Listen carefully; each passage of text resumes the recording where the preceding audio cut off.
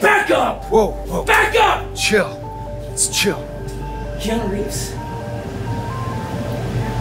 I hate to intrude, but looks like you're struggling. No, I'm good. Now, the worldwide success of film franchises such as The Matrix and John Wick have helped make Keanu Reeves one of the biggest stars in Hollywood. Keanu Reeves had just taken a break from his busy Hollywood life. Keanu Reeves is taking over the internet, from praise about how respectful he is when posing with fans to his Cyberpunk 2077 announcement. Everyone can't get enough of Keanu. And decided to visit a store in Texas when a robber attacked the store. What happened next left the robber with so much regret in a way you wouldn't expect. That night, the neon sign outside Vega's market flickered, casting a dull red light on the empty parking lot. Inside, Maria Vega, the store owner, counted the money in the register while her husband cleaned the floor. It was a calm, quiet night, until it wasn't. Across the street, Jesse Morales sat in his old truck, holding the steering wheel tightly. He stared at a photo of his daughter, Sofia, on his phone. She was smiling, and it broke his heart. He'd promised to take her to a festival that weekend, but her mom's warning rang in his ears. No child support by Friday, no visit. Jesse was broke. His mom's medical bills and low-paying jobs had left him with nothing.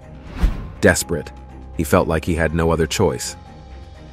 At 10:52 p.m., his hands shaking, he grabbed a gun from the glove compartment and hid it in his jacket. Keanu Reeves wasn't supposed to be there. Keanu needed a break that evening, so he went to Austin, a city he liked for its relaxed vibe. This evening, being an unplanned trip, he walked around downtown and ended up at Vega's market. Surrounded by its simple setting, he felt happy to just blend in and enjoy being a regular person for once. As Keanu opened the cooler door, he heard the soft chime of the store's entrance behind him. At first, he thought nothing of it. Then came the heavy stomp of boots against the tile, sharp and deliberate, breaking the stillness. A harsh voice ordered him not to move, pulling his attention like a gunshot. He turned instinctively and saw a masked man in a worn hoodie. Jesse Morales was standing by the door, clutching a revolver tightly in both hands, its muzzle pointed at Maria Vega, the store owner. Maria gasped and staggered back, her hands shaking as the bills she had been counting fluttered to the floor. She whispered a plea not to hurt them, her voice cracking with fear. Jesse barked at Maria to open the register, his voice rising in panic as he glanced between her and her husband, who stood frozen behind the counter. He insisted that nobody needed to get hurt if she complied. Keanu pressed himself against the end of a shelf, instinctively scanning the room. His heart was pounding, but his mind stayed focused. He took in the details: Jesse's ragged breathing, the trembling of his hands as he gripped the gun, and the desperation in his voice. Keanu could tell that this wasn't someone seeking a fight or a thrill. Jesse then turned his gaze to Keanu, aiming the revolver squarely at him and commanding him to stay where he was and not to try anything. Keanu raised his hands slowly, the gesture calm, unthreatening. "I'm not moving," he said, his voice even and composed. There was something in Keanu's tone that caused Jesse to hesitate, his focus wavering for a moment. Beneath the mask, Jesse's eyes betrayed him. They weren't full of malice or calculation. They were wide, frantic, and glossed with fear. Keanu recognized it instantly. This wasn't a criminal hardened by violence. This was someone on the edge of breaking.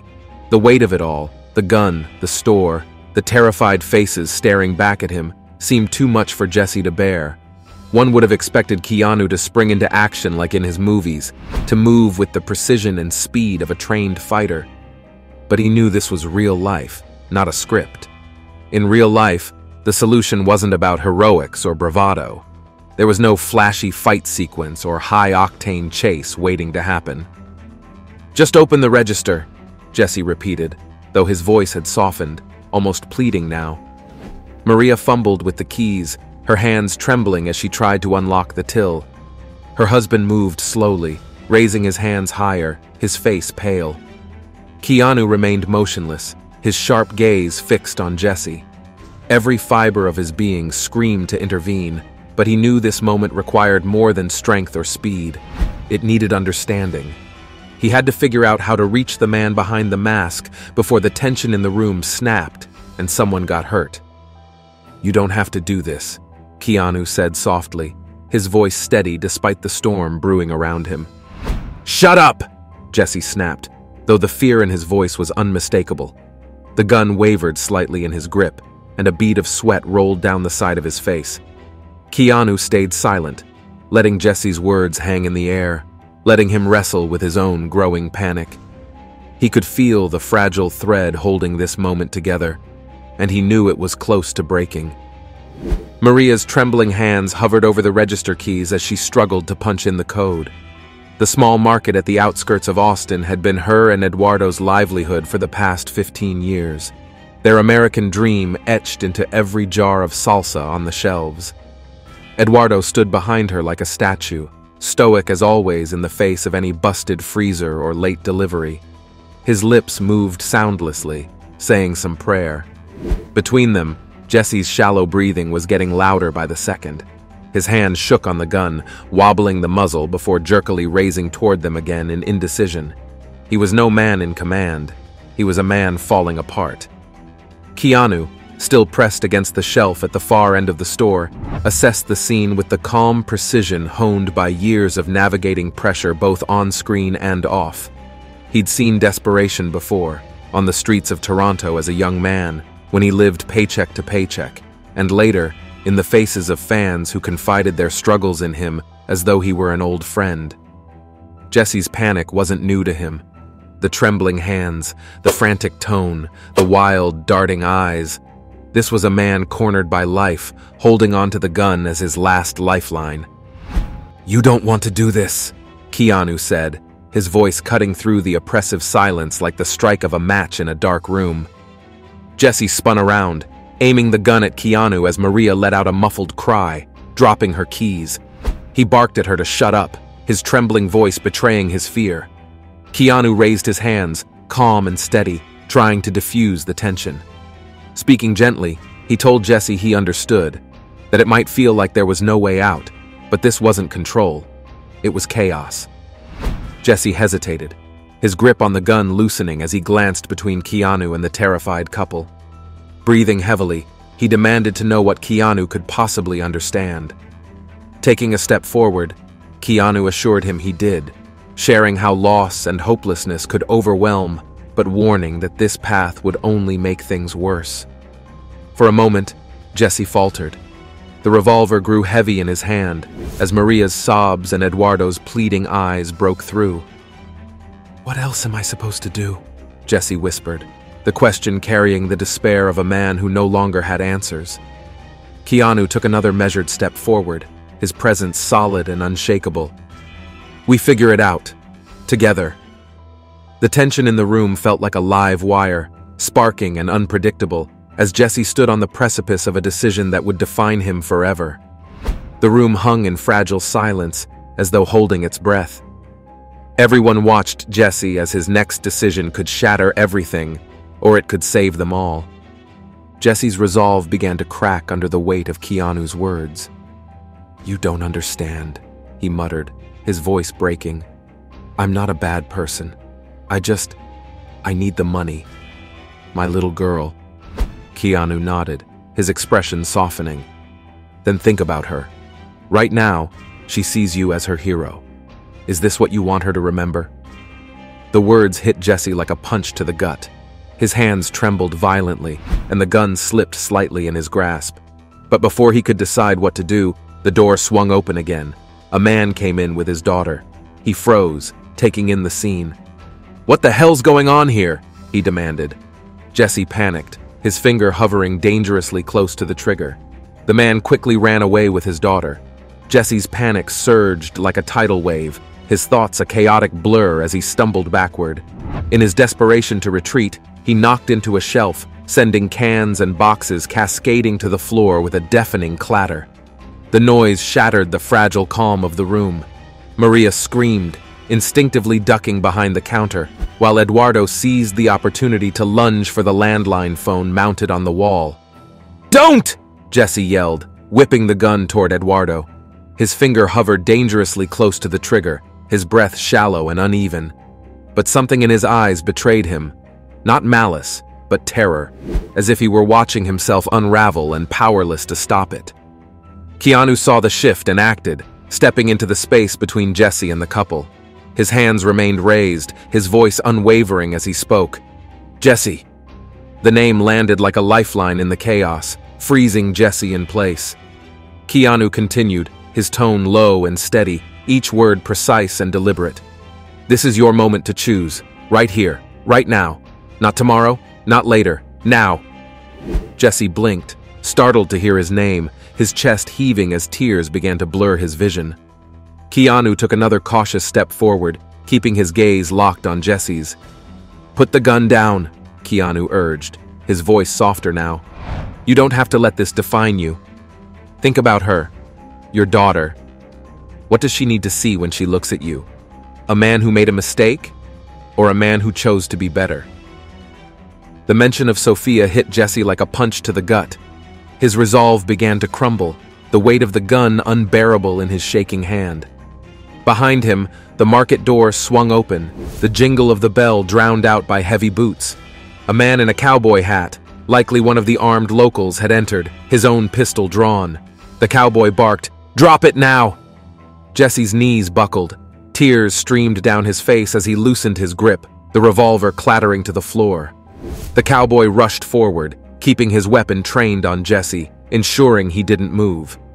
Moments later, flashing blue and red lights bathed the store, and two officers stormed in, their commands sharp and practiced. As the officers cuffed him, Jesse's body slumped forward, his head hanging low. Shame coursed through him, mingling with relief that the ordeal was over. But as he was led toward the door, he stopped and turned to Keanu, his tear-streaked face a mask of anguish and confusion. Why did you stop me?" Jesse's voice cracked, the question loaded with pain and disbelief. Keanu paused, his dark eyes meeting Jesse's with a look of quiet understanding. He hesitated for a moment, as if searching for the right words, and then spoke with a gravity that cut through the noise of the scene. "Because I've made mistakes too," he said simply. "But it's never too late to turn around." The officers pulled Jesse toward the squad car, but those words stayed with him, echoing in his mind as the weight of what he'd done and what he hadn't done settled in. Sadly, while Dubai has made significant progress toward achieving this goal, there are still challenges that are way beyond their scope, and only a merger with experts in technology like Google can solve them. Before we go into details of how this acquisition will happen, let's first examine the challenges in autonomous transportation it will tackle. Challenges of Dubai's autonomous transportation. In making autonomous vehicles a key part of Dubai's transportation ecosystem, there are challenges Dubai has to tackle. First is the need for smart and adaptable infrastructure.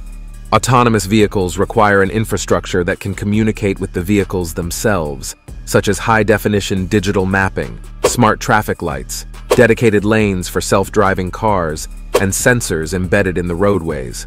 Though Dubai has modern highways and roads, their roads are not optimized. Another challenge Dubai has is in data management and processing.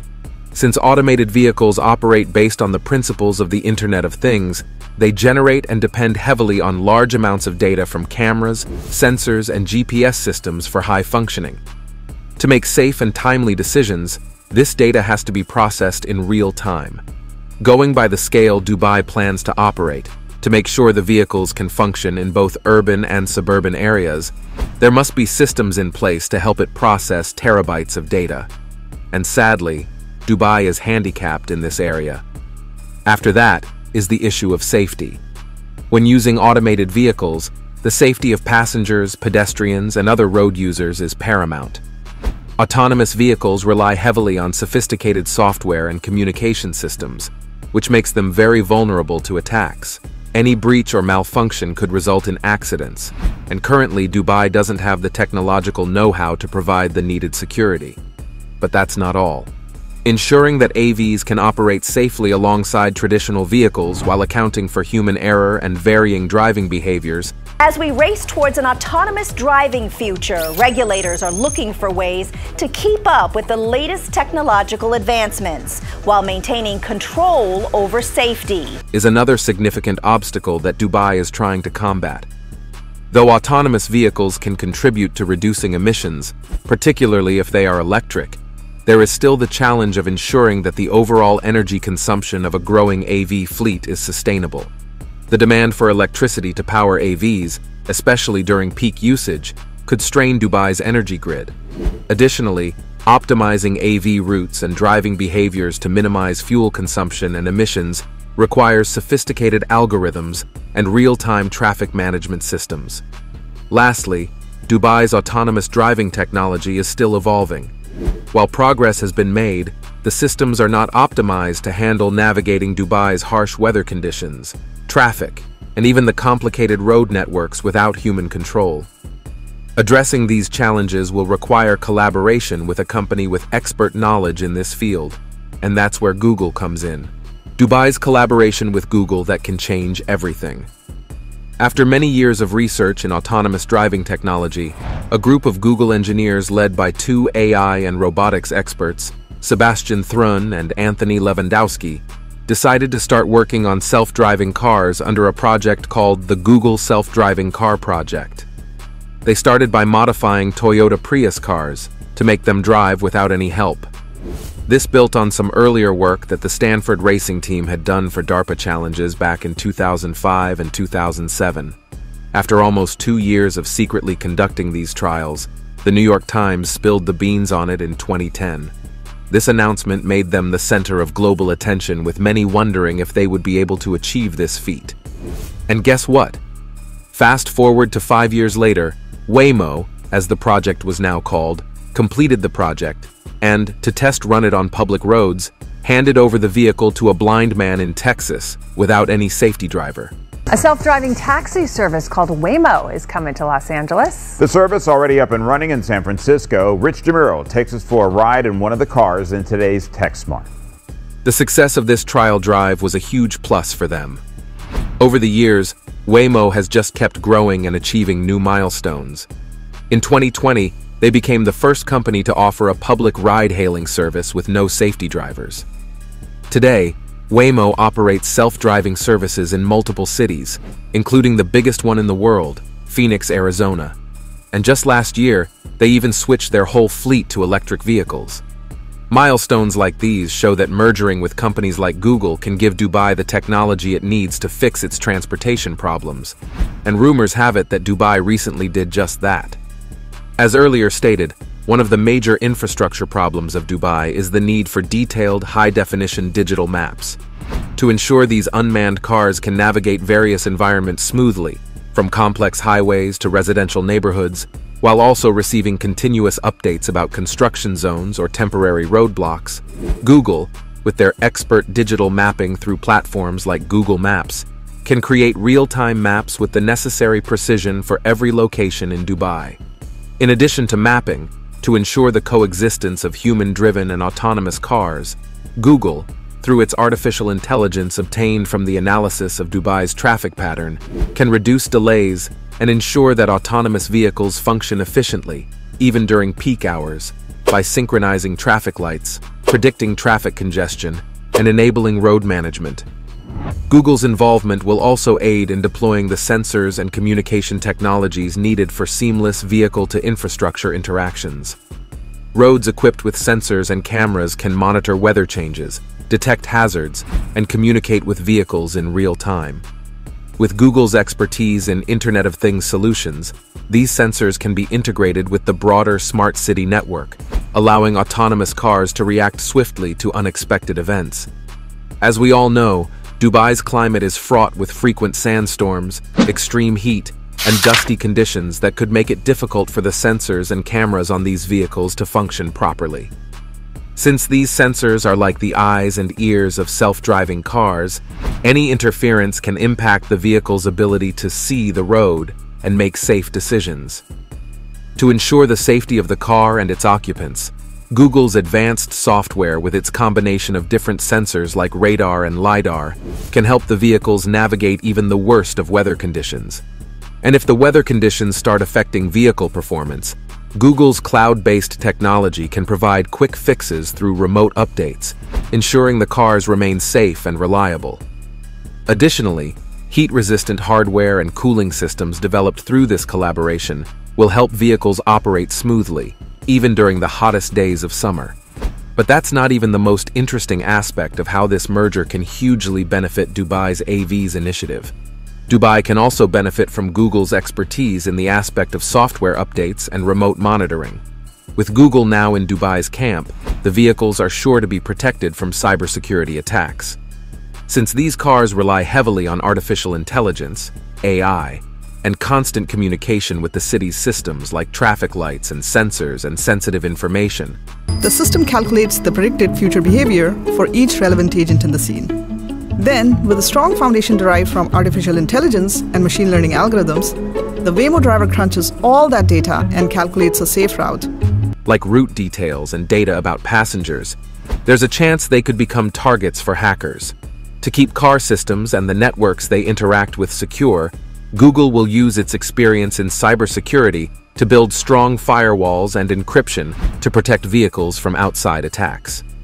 Encryption works like a secret code, making sure that only the right systems, like the car and the traffic network, can understand the messages they send to each other. That way, even if a hacker tries to intercept these communications, they won't be able to make sense of the data without the key to decode it. Another key part of the solution is regular software updates. Just like how our phone or computer gets security updates, autonomous vehicles will also receive updates to fix any weaknesses in their systems. These updates can happen remotely through the cloud, meaning Dubai's cars will always have the latest protection without needing to go to a repair center. Google can also set up multi-layered defenses, meaning having several security checkpoints in place. So if a hacker tries to get into one system like the car's AI, this defense won't automatically give them access to other areas, such as the sensors or the city's traffic network. This makes it harder for anyone to compromise one part of the system. Another way to protect these vehicles is through constant monitoring. Google can use AI to watch out for unusual activity that could be a sign of a cyber attack, like a vehicle suddenly behaving strangely or communicating with an unfamiliar system. If something suspicious happens, the system can quickly take action, such as pulling the car over or disconnecting it from the network to prevent damage. For everyday users, this collaboration will ensure that data, like their location or personal information, stays private. Google's systems will limit how much personal data is shared and ensure that only essential information, like the car's current position or destination, is transmitted. This way, people can feel safe knowing that their information isn't being misused. Dubai's partnership with Google can also help build public trust in autonomous vehicles, which is key to getting people comfortable with the idea of sharing the road with driverless cars. Even though Dubai is excited about this technology, many people may feel uneasy about relying on cars without drivers, especially since they aren't used to seeing them in action every day. It's natural for people to worry about safety when a new technology is introduced. Adapted for a variety of vehicle platforms, it is the most advanced, fully autonomous driving technology in the world today. And right now, most trials still use safety drivers to monitor the cars just in case something goes wrong. This shows that even the companies behind the technology understand that people need more reassurance before they can fully trust it. Google's involvement will ensure that the cars are backed by reliable technology and constantly monitored for improvements. And from experience gained from the Waymo project, Google can come up with strategies that are suitable for Dubai. For example, in other places, Google has used pilot programs to let people ride in these cars to see for themselves how safe and reliable they are. A similar approach in Dubai could give residents first-hand experience and help them feel more comfortable over time. Also, Google can support Dubai by providing simple, easy-to-understand information about how the technology works and why it's safe. These efforts could include public demonstrations, videos, or community events where people can ask questions and see the cars in action. Over time, as people become more familiar with autonomous vehicles and see them operate safely on the roads, trust will grow naturally. In the end, the goal is to make sure people feel safe and at ease with driverless cars, knowing that they are just as reliable, if not more than human-driven cars. Comparing autonomous driving technology in Dubai versus in China. Apart from Dubai and the United States, the autonomous vehicle market in China is growing really fast, and experts predict that it will be worth around $31.6 billion by 2030. And by 2025, about 50% of new cars sold in the country should have some level of autonomous technology. We're turning to the car industry now because the US and Europe have been going after China recently for unfairly propping up its electric car industry.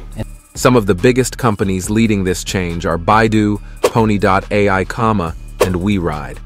For example, Baidu plans to operate in 100 cities by 2030 with its ride-hailing service called Apollo Go. Pony.ai is also working on self-driving taxis and delivery trucks, making sure that goods can be transported efficiently. Just recently, the Chinese government selected 20 cities to be part of a special program created to build the infrastructure and systems like special roads and a central control system needed to operate self-driving vehicles. The Ministry of Public Security also shared some impressive numbers. They said that 32,000 kilometers of roads have been set up for testing self-driving cars. Plus, 16,000 special licenses have been given out to companies to test their AV tech on public roads. Right now, at least 19 cities in China are already testing self-driving taxis and buses. One city that is leading the way is Wuhan. Wuhan has allowed a company called Baidu to put nearly 500 self-driving taxis on the roads, which is about 1% of all the taxis in the city. With the rate they're going, Baidu hopes to have 1,000 self-driving taxis in Wuhan by the end of 2024. In Guangzhou, over 1,900 kilometers of roads for testing self-driving cars, including over 260 kilometers of highways, has been set up for AV testing. In addition to that, the city has approved self-driving ride-hailing services from companies like Apollo Go and Pony.ai, which are operating 50 self-driving buses. Beijing, on the other hand, has opened over 160,000 kilometers of roads for testing, with 18 companies approved to trial their vehicles. Shanghai has created 4 special AV testing zones and has 32 companies testing 794 vehicles on over 2,000 kilometers of roads, while Shenzhen has started allowing fully autonomous vehicles without any human drivers on almost 950 kilometers of public roads, including highways, and plans to launch 20 self-driving minibuses this year. Meanwhile, in September 2023, Dubai Silicon Oasis, DSO, which is part of the Dubai Integrated Economic Zones, DEZ, hosted a really exciting competition about self-driving cars and buses called Dubai World Congress for Self-Driving Transport. Startups from all over the world, 27 countries in total, came to show off their newest ideas and inventions for autonomous vehicles. The startups and students were given access to special testing spaces in DSO to make their projects even better, and at the end of the competition, King Long and Bright Drive, who were participants, won $2 million cash prizes, while some students from Heriot-Watt University also got $100,000 for their creative ideas. Though unmanned vehicles presently see the world around them through cameras, sensors, and 3D imaging, there are still limitations to the quality of images produced. To achieve the level of efficiency that is expected of these unmanned vehicles, LiDAR, a technology that uses lasers to create very detailed 3D maps of the environment, has to be adopted.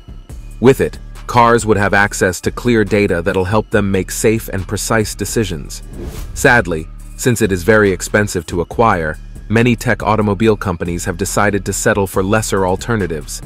So to help solve this problem, DSO came up with a special fund called the DEZ Venture Capital Fund. 10 global funds worth a total of some $873 million have been selected for the second round of this year's Overseas Venture Capital Fund investment project. This fund is given to companies with new ideas to improve self-driving car technology. With its state-of-the-art high-tech laboratories, group of companies working on new ideas, access to talented students from universities to help out, alongside the support of a fast-thinking government, DSO will create the next generation of self-driving vehicles. China's aggressive push toward AV development is driven not only by domestic technology companies like Baidu and WeRide, but also through international collaborations. Major foreign automotive companies such as Tesla, BMW, and Mercedes-Benz have established research and development centers in China. These collaborations are vital for knowledge transfer and accelerating technological advancements. The Chinese government has also set clear regulatory guidelines for AVs, including safety protocols, testing procedures, and data sharing requirements, creating a more structured environment for companies to innovate confidently. In contrast, Dubai has chosen an approach that places a strong emphasis on public acceptance and the integration of AVs into the daily lives of its residents. In addition to initiatives like the Dubai World Congress for self-driving transport, the city has launched pilot programs for autonomous ride-sharing and public transport. Dubai's Roads and Transport Authority, RTA, has been proactive in conducting awareness campaigns to educate the public about the safety, benefits, and convenience of autonomous vehicles. These efforts are critical, as public perception and trust play significant roles in the widespread adoption of AV technology. By looking at the approaches adopted by the two nations, it's clear that while China is focused on scaling and infrastructure, Dubai is prioritizing public engagement and seamless integration with its smart city initiatives. In the long run, China's scale and speed, along with its focus on infrastructure and international influence, will likely give it the upper hand in the global race. However, Dubai's approach of fostering innovation and seamless integration into everyday life will help it maintain relevance and could offer a model that other smart cities globally may emulate. What do you think of this collaboration? Kindly share your answers, thoughts, and opinions in the comment section. If you enjoyed the video, make sure you like, share, and subscribe to this channel to enjoy more videos like this. Also, click the next video shown on your screen. You will enjoy it.